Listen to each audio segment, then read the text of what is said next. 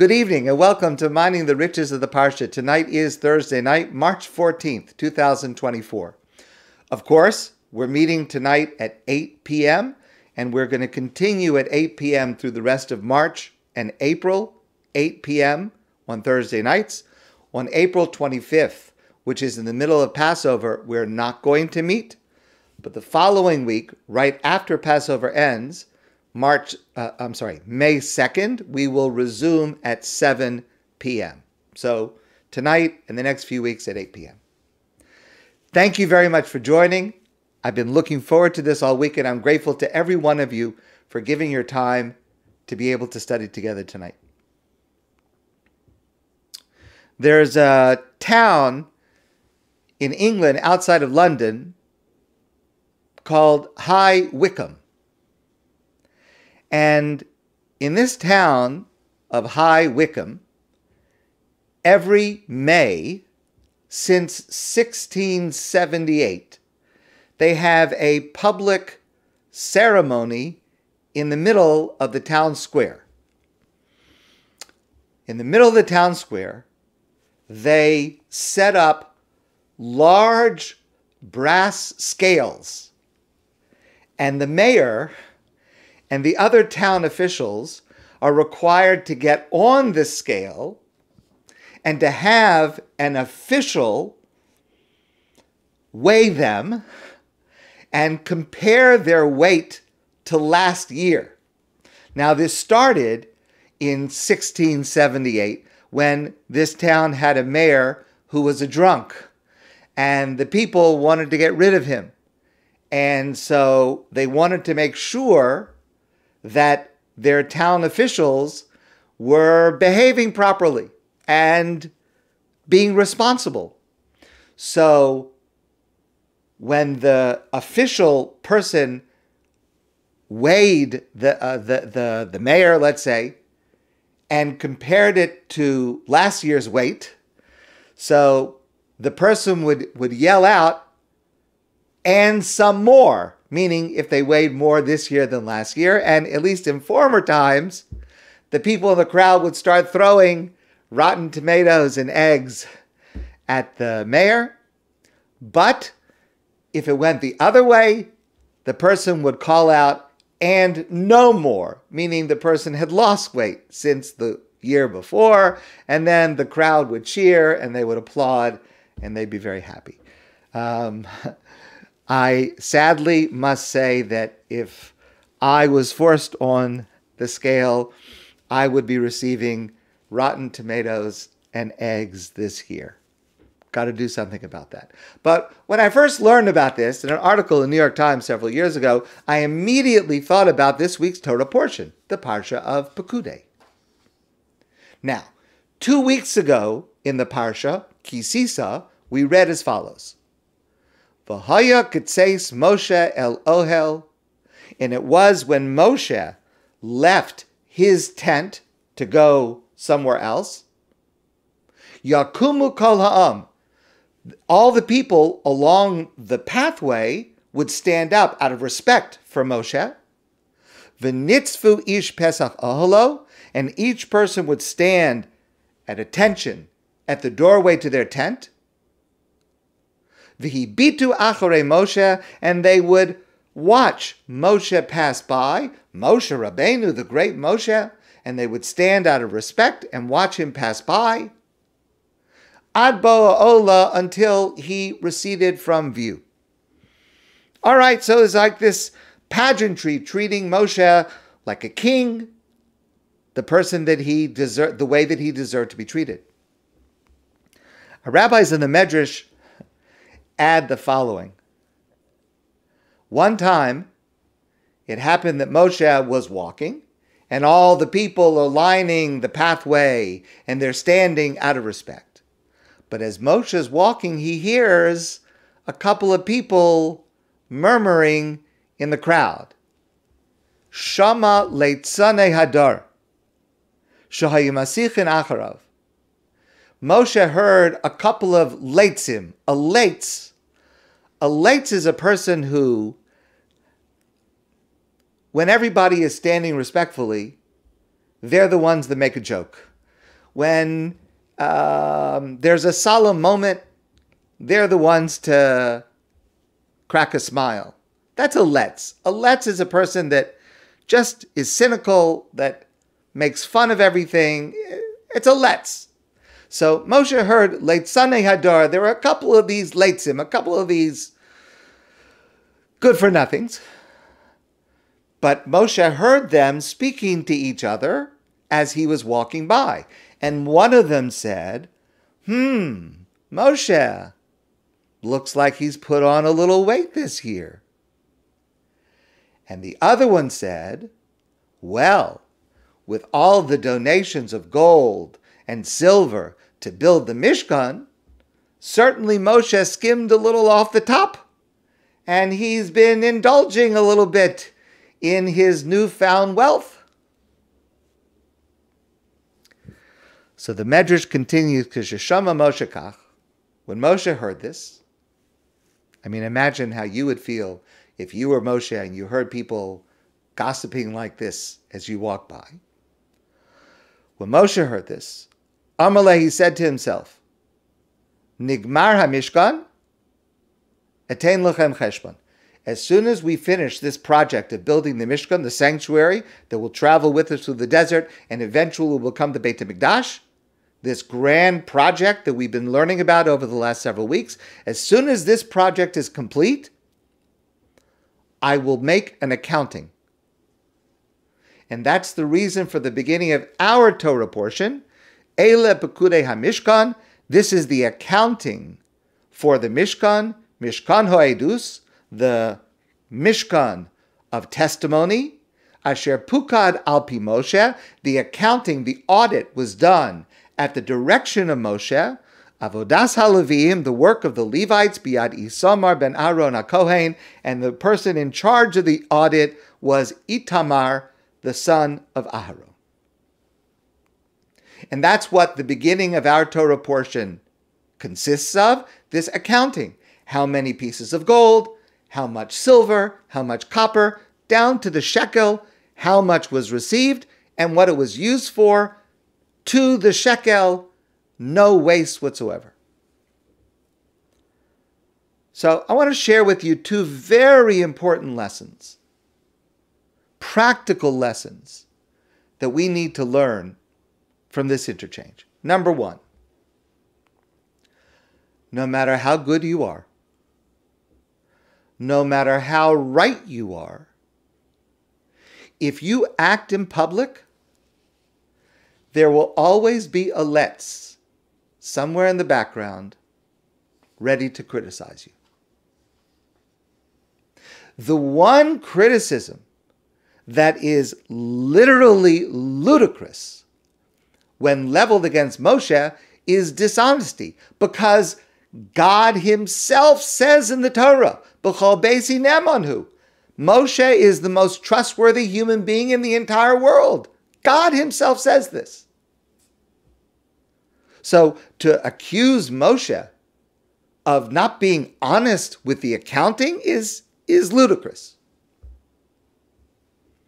Of course, this does not mean that anyone who criticizes you is a letz. Could be it's to deserve criticism. And whenever you are criticized, even by a letz, you should consider, you should rethink. Maybe there's something to learn from what was said. Maybe there's something to correct. Of course, the criticism of a letz is wrong. What those two people in the crowd did was wrong. It's an aveira, it's a sin to speak about Moshe like that. But here's the lesson we need to learn. Being right does not insulate you from being criticized by a letz in a sarcastic manner. So you have to expect it. And you have to not get frustrated by it. It's simply a fact of life. I wish that I had learned this lesson at the beginning of my career about 40 years ago. I would have saved myself a lot of heartache. But it's just a fact of life. And there's a second point. And this point is made by Dr. Meir Tamari.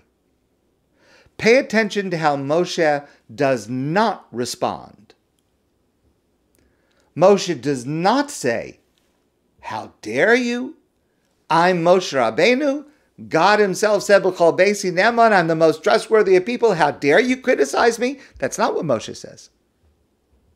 Rather, Moshe ignores the motivation of the criticism and the tone of the criticism, and he responds to its substance. Ele Pekudei HaMishkan, you have a right to a full accounting. I could have made a mistake, even Moshe Rabbeinu. I could have made a mistake. No one is so perfect that they don't have to worry, and therefore, here is the audit. I want to be completely transparent and show you exactly what was brought in and exactly what was used. The Medrash Tanchuma points out, notice, the pasuk does not say that the audit was Asher Pokad Moshe, that Moshe did the audit. Rather, Asher Pukad al Pi Moshe. The audit was done at Moshe's instruction, but by a third party.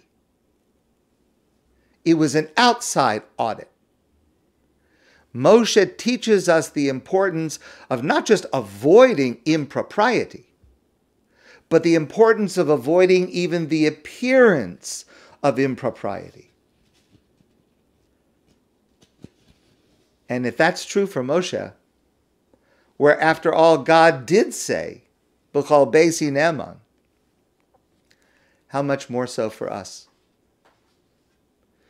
If you work on any public task, if I work on any public task, it's important that you act in order to engender the trust of others. And that means responding to even unfair criticism with a substantive response, with transparency, to make sure that you convey that you realize that you could make a mistake. I could make a mistake. And I have to disclose, and I have to be open. And I have to make sure that I'm providing impartial information to support my actions. And this is true in every position of leadership. It's true in the leadership of a business or a company. It's true in the leadership of a community, of a synagogue, of a school, an organization. It's certainly true in politics. And a public task, acting in public, also means among your family and among your friends. They too are entitled to transparency and an explanation of what you have done. Unfair criticism and accusations can cause much pain and damage. If you have suffered this personally, you have an idea how painful and damaging this can be, and it's so much more damaging and painful with social media. It's not possible to avoid it. It's a fact of human nature. No matter how good you are, no matter how right you are, it can happen. The only thing you can control is your response. And for that, Moshe is the best model.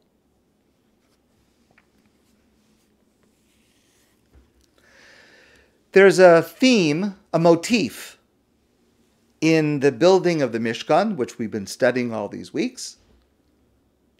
It is a motif that is repeated 9 different times, and it's contained in one word, the word Miksheh. Miksheh means beaten or formed from one piece. So, for example, the menorah, the Torah tells us, was very complicated. There were 7 branches, and each branch had petals and blossoms and cups. and it was a very complicated object, but it was not made by forming the individual pieces of gold and then welding them together to make one big thing. No, it was Miksheh. It was started with one large block of gold, and it was beaten down by craftsmen to make it into the final form, Miksheh. The Torah tells us about the same thing about the kapores, the lid on top of the ark, on top of the aron. We discussed this last time. There was a flat lid on top of the ark, and from that lid rose two statues of cheruvim, of cherubs, angels with wings outstretched, very intricate and complicated design. But it wasn't that each piece was made and then they were attached. It was one solid piece of gold that was beaten into the final form. Now, I'm not an expert in crafts. I don't know anything about making things out of metal. But I would assume, I could be wrong, but I assume that if you have a master craftsman who's making something, you would not be able to tell the difference in the finished piece, whether it was different pieces welded together or it started out from one block of gold. I also assume that there's no practical difference. It's not stronger because of that. Again, I could be wrong, but that's just the assumption that I make. Therefore, the purpose of the Torah commanding that these objects, and repeating this so many times to form a motif of the Mishkan, that it be Miksheh of one piece, it must have a symbolic meaning. We're supposed to learn some lesson from the curious way in which it was fabricated. And there are several suggestions among our sages. One is the idea of an object that is Miksheh, that's made of one piece, is meant to signify, to symbolize the unity of the Jewish people, but not only the unity of the Jewish people, but the commonality of all humanity, because all nations could offer sacrifices in the Mishkan and later the Beit HaMikdash. It was a place of prayer for every nation. And therefore, it was clearly symbolic. That is, the menorah, for example, was meant to symbolize the unity and brotherhood of the Jewish people and also of all humanity. Obviously, it's symbolic. It's not literal, because no matter how close or unified we are, we remain distinct bodies. I mean, you're in your body and I'm in my body.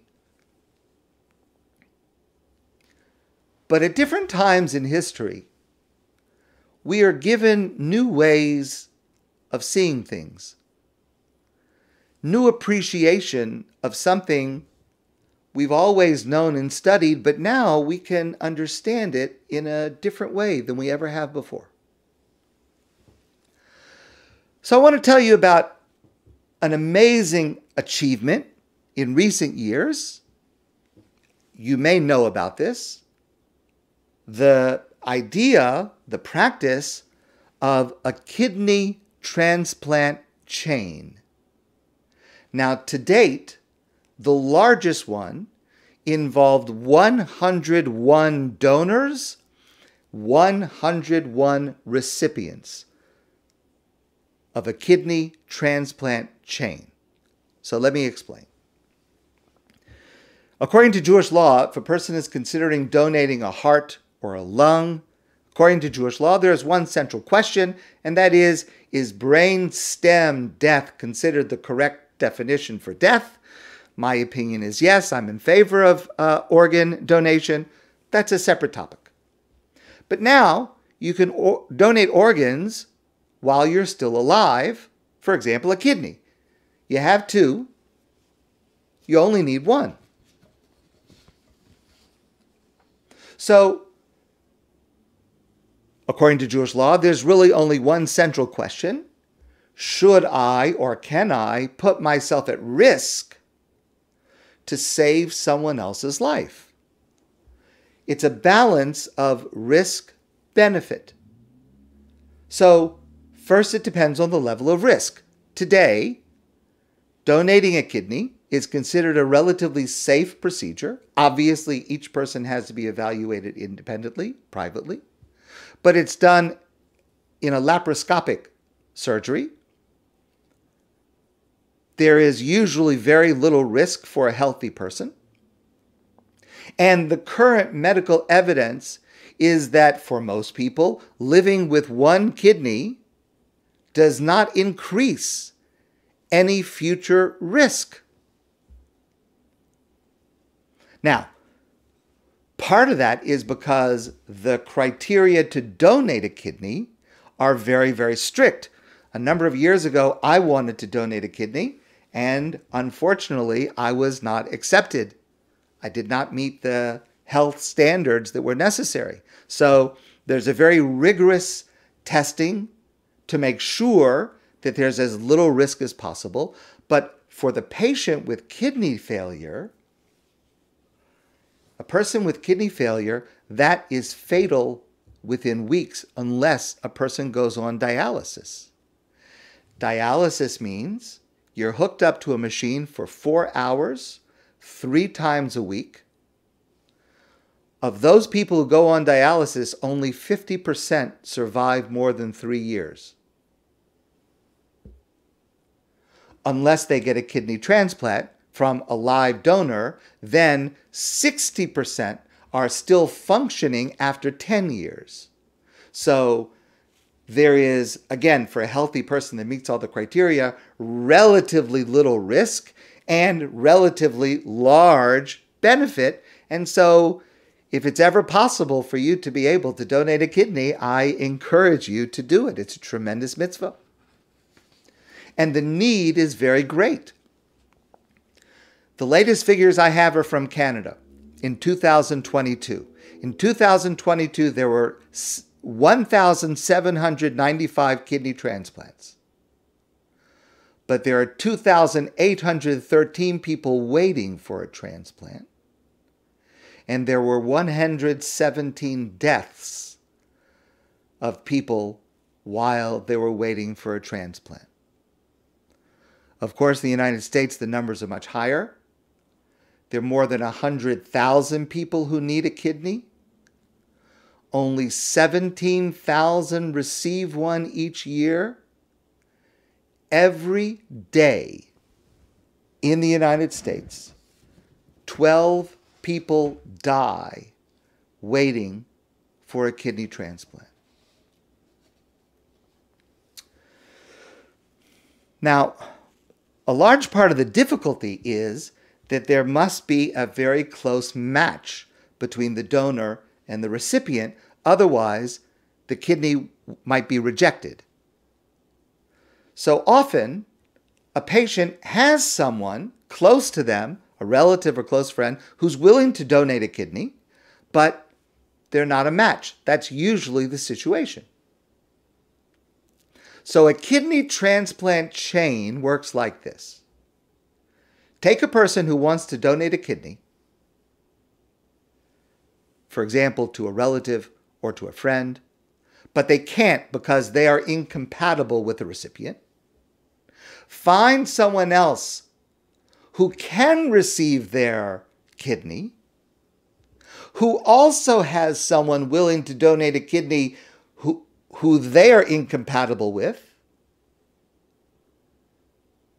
So in other words, you donate a kidney to a stranger, and another stranger donates a kidney to your family or friend. It is a massive effort. As I mentioned, the largest chain so far is 101. 101 donors, 101 recipients, 101 lives saved. Now, it is a massive, momentous undertaking. Every step has to work flawlessly. It is an amazing feat of technology, skill, logistics. What does it take for a person to be willing to do such a thing, to donate a kidney to save someone else's life? One donor put it this way: you think of the pain someone is in and imagine you can take it from them and give them back good. It's amazing. It's inspiring. Another way to explain it is Miksheh. To understand that we are really connected as one piece, not separate pieces stuck together. To selflessly make you and another person actually one piece. Not symbolically, not metaphorically, but literally.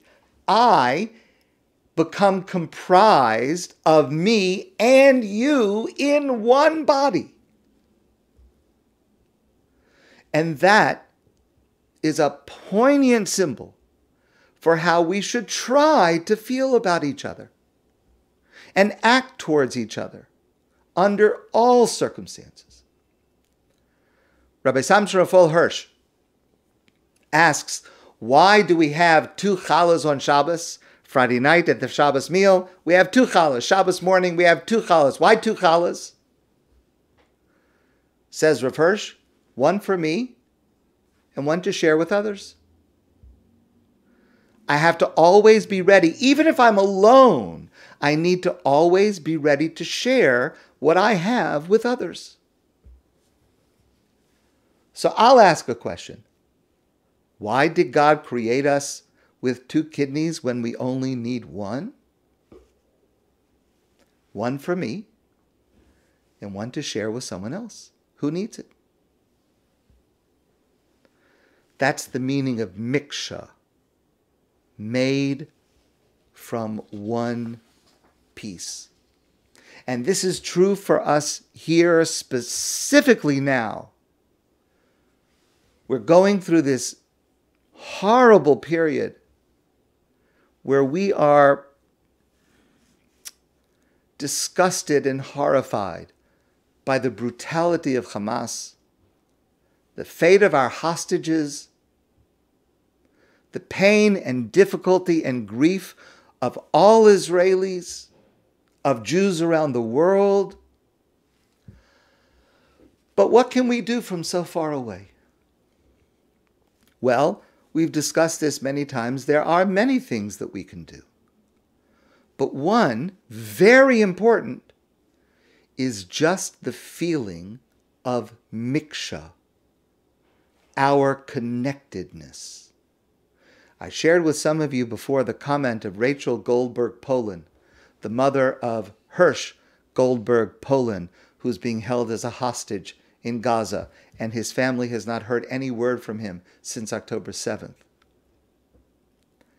And Rachel said, it will take a molecule of the weight that I am carrying off of me, knowing that you are carrying it as well. Miksheh, that sense that we are connected, and my caring somehow helps you deal with the burden that you are carrying. Rabbi Moshe Tarragon is a respected rabbi and teacher living in Israel. And he recently wrote as follows: unity is a word that hasn't left Jewish lips or Jewish hearts in months.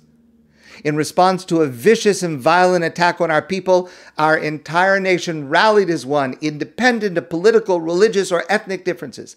Our common struggle for survival dwarfed every petty difference with which in the past divided us. This outburst of unity extended well beyond Israel's borders. Jews across the world partnered in this historical trouble, in this historical struggle. And this, of course, is true for all of us. They cried with us and lost sleep as we did. During the first few months of the war, we all experienced the tragedy in the exact same manner: shock, grief, pain, darkness, and horror. On that infamous morning, Jewish hearts across the world broke in unison. And then he said, I am awestruck by how deeply non-Israelis, this is you and me, are emotionally invested in our common tragedy. Their sleep as ours is nightly disturbed. Yes, it is.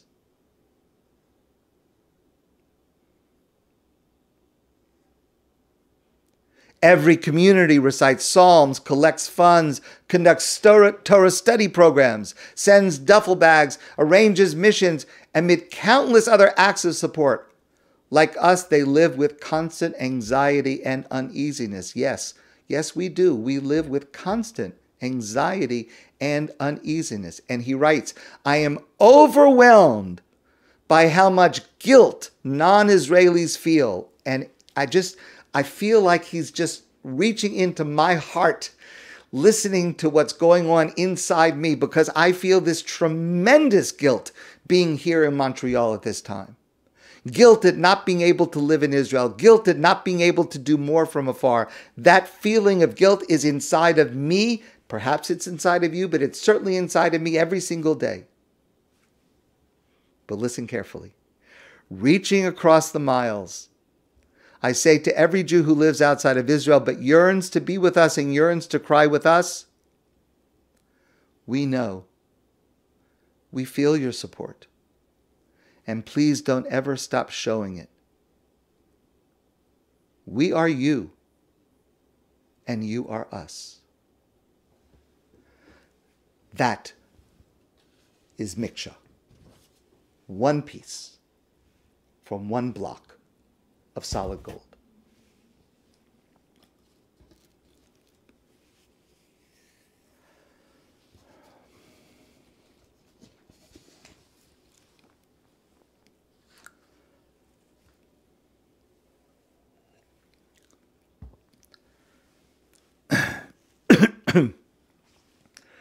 There was one object in the Mishkan mentioned in our Torah portion, which I feel doesn't get the attention it deserves.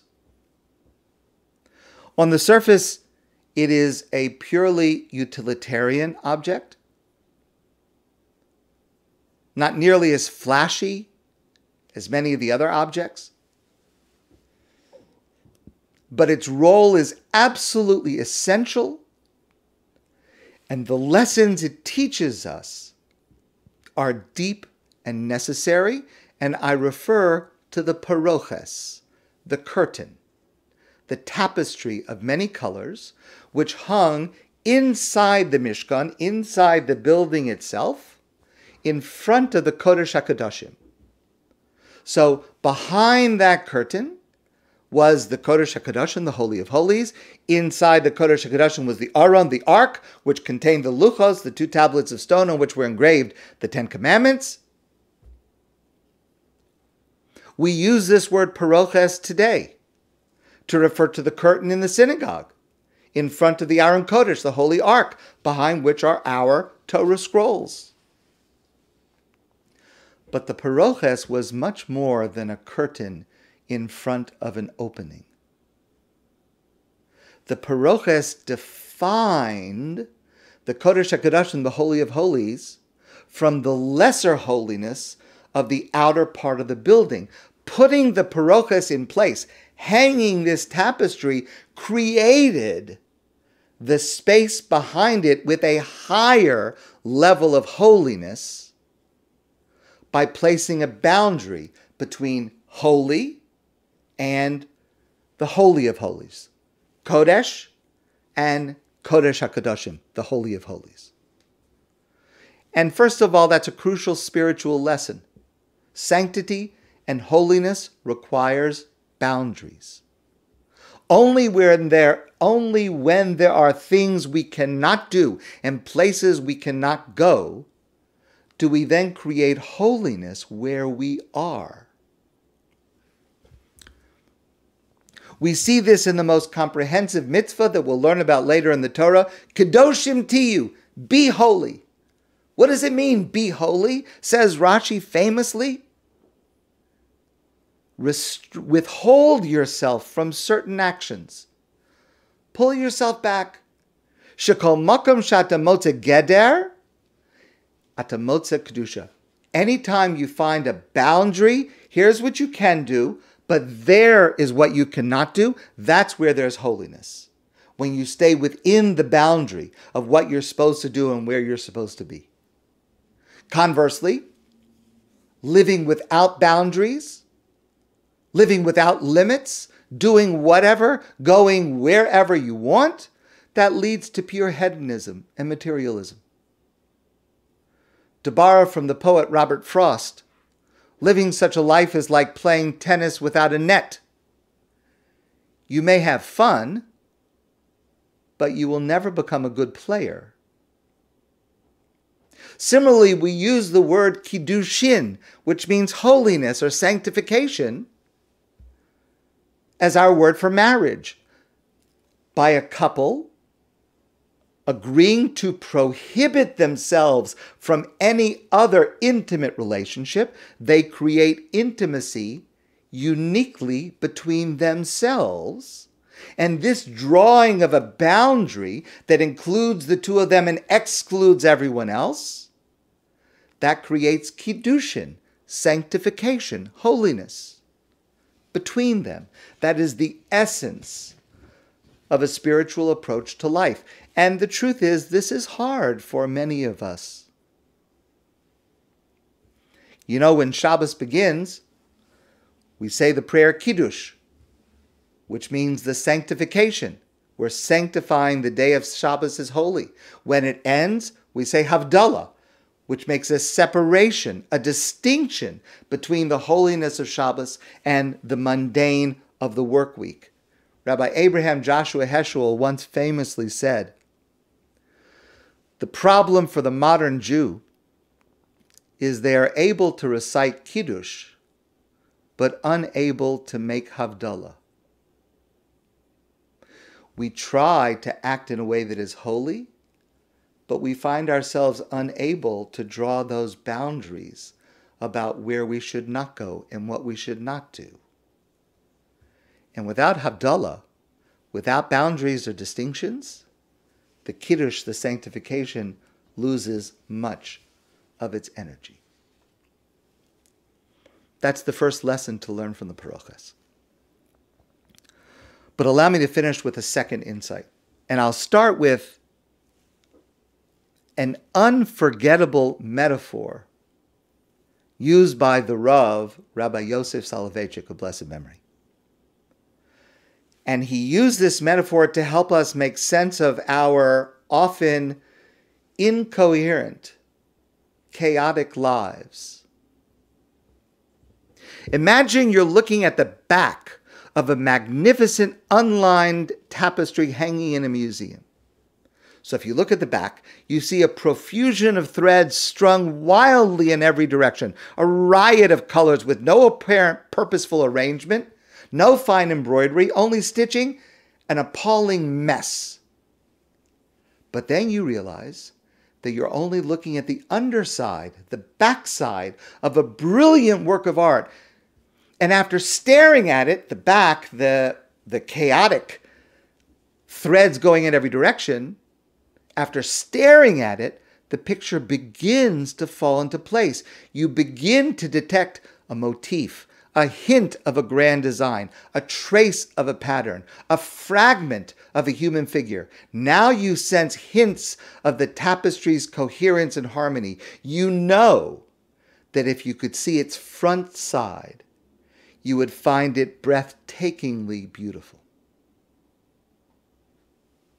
The Rav continues. From the earth, we contemplate God's universe from its reverse side, as it were. If we believe God is the divine designer, we will discover a coherent meaning from the clues we find, a grand design in the seemingly wild threads and colors of this world, because we're only looking at the back, not the front.